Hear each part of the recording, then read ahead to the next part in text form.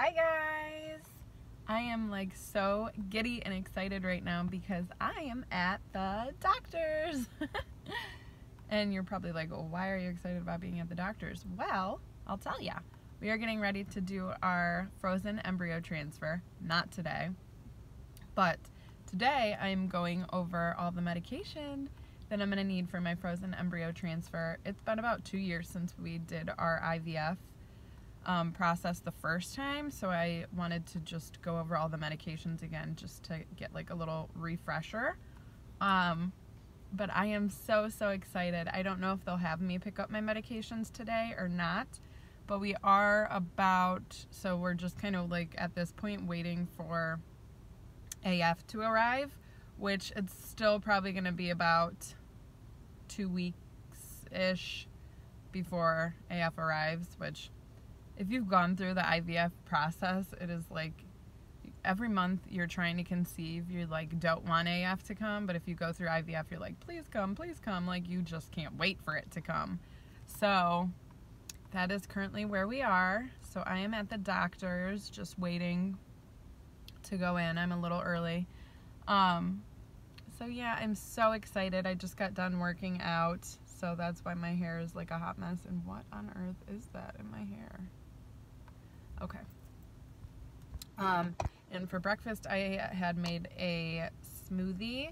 So yeah, I'm kind of switching over my diet at this point to more of an IVF friendly diet, I guess, being a lot more strict than I was previously being. So if you watched my IVF diet video, I am going to make a more current one now of kind of what I've switched to be a little more strict on the IVF diet. So for breakfast, I always have like a fertility friendly smoothie that I make.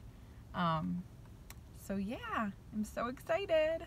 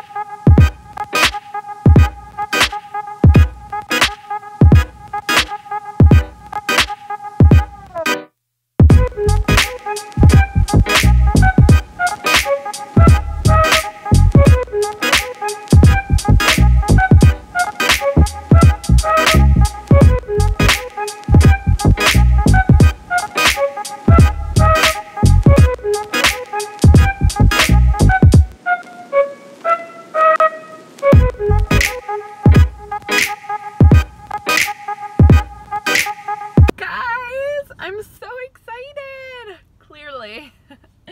So I wanted to go over my IVF protocol this round.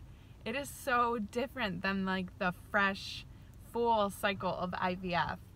So basically, for our frozen embryo transfer, I should get my period in about 2 weeks. So that's really what we're waiting on here. Once that happens, I will call the clinic and let them know that AF has arrived, and I will start my estrase pills. So I will be taking 3 of those by mouth daily until I'm 10 weeks pregnant.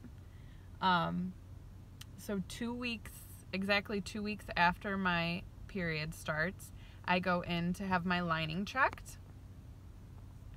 So once I have my lining checked, I believe that's all I'm taking, the estrase. Yes. So then at my lining check, if my lining looks good to go, then I will start my progesterone and oil, which last time I did the suppositories, and this time I have to do the shots, which are the like intramuscular shots. So, and they have to go in my butt. And I have to do that until I'm 10 weeks pregnant. So, and this needle is not a small needle. So I will start that. I have to do 6 days of the progesterone and oil shots before we do the transfer. We're going to be transferring just one embryo. And I also get put on doxycycline and Medrol too, I believe 4 days before the transfer. So, but that's basically it. And I don't know if I said either. The S-Trace that I'm going to be taking is a tablet. I did say that, but the last time it was a patch. So that's a little different as well. Everything is just different. I don't have to go on birth control. I mean, it's just a whole new world. What I will say, though, is I'm not at all excited about the progesterone and oil shots. My husband does not do good with needles, so I will be doing them myself, which I think is going to be fine, but that's just a lot of shots. 10 weeks worth of, well, I guess 11 by the time I'm 10 weeks pregnant, of progesterone and oil shots, which I'm going to be nice and bruised up, let me tell ya. But yeah, that's basically our protocol. I did have to make sure I have an up-to-date PAP as well as a hysteroscopy, which I did both of that. If you want to check out my hysteroscopy, I had to have a polyp removed. So I will link that video below if you want to see it. But yeah, that is our frozen embryo transfer protocol. And we are going to start in just like 2 weeks. I'm so excited. All right. Whew. Now I got to go pick up baby bear.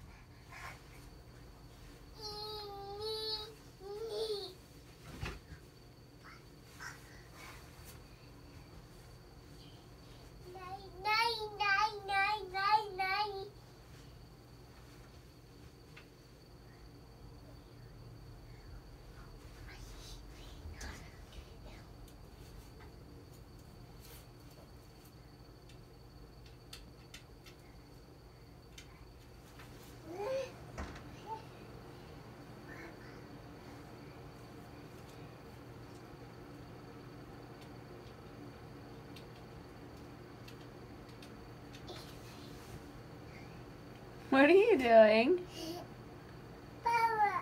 Are you supposed to be napping? Are you supposed to be napping? You're not the best napper, are you?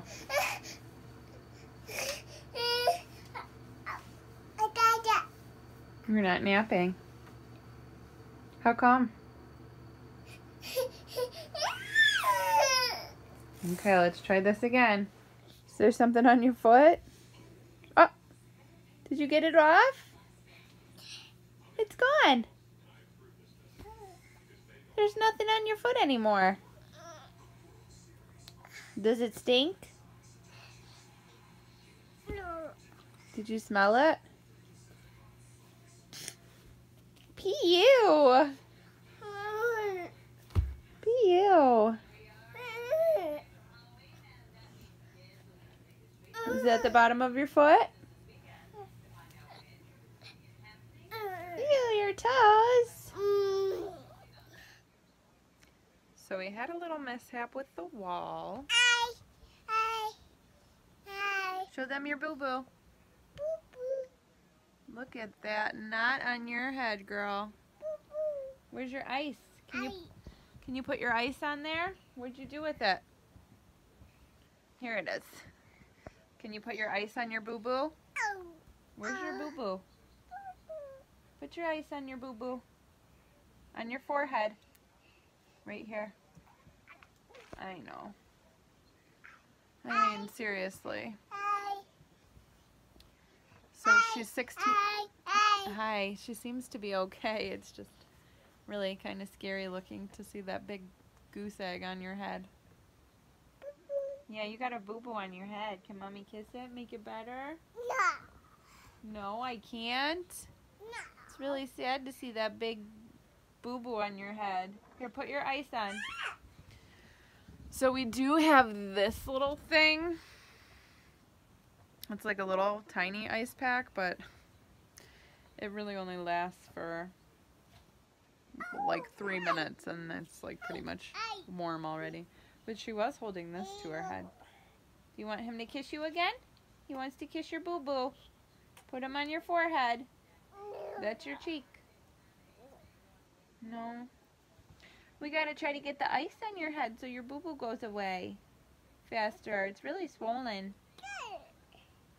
I guess it's inevitable with a toddler for at some point them to run into a wall or something. Hi. Hi. You seem to be your happy little self. Are you a cheese ball? Show me your cheese ball face. Oh, that was your cheese ball face? Let me see your smile. Wow, that's a very pretty smile, honey. Yeah, right back to normal. So that's how that wall affected her. It affected her head, but that was about all. Hi. Hi. Hi. Can Mommy have a kiss? Nope. Okay. Mwah. Thank you. Oh, you want to give her a kiss? Mwah. She's pretty, isn't she? Even with the goose egg. Oh. Let's not fall again, please. Are you supposed to jump on the couch? And now we see why she bumped her head on the wall. That actually wasn't how she bumped her head on the wall. She just ran right into the wall. There was no stopping that. Are you supposed to jump on the couch? No, I don't think we're supposed to jump on the couch. We sit on the couch, right? Where's Spot? Hi. Hi. No. So today was basically just telling you my IVF protocol. You're trying to kiss her again? And yeah, that was about that. I think I'm going to try to maybe hold her down and get an ice pack on her head, because that's the only way that's going to happen. I feel like I need to. It looks so bad. It looks even worse in person. I mean, it looks pretty bad on the camera. But it looks even worse in person, if you believe that or not. So yeah, that's been fun. Look at that little head noggin. You got a big boo-boo. No.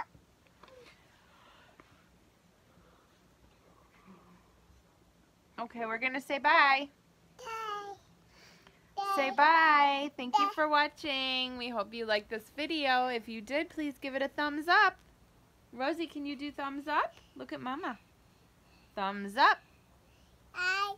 We would love if you guys could hit that red subscribe button below and join us on this journey to conceiving baby number 2. We will see you in our next video. Bye.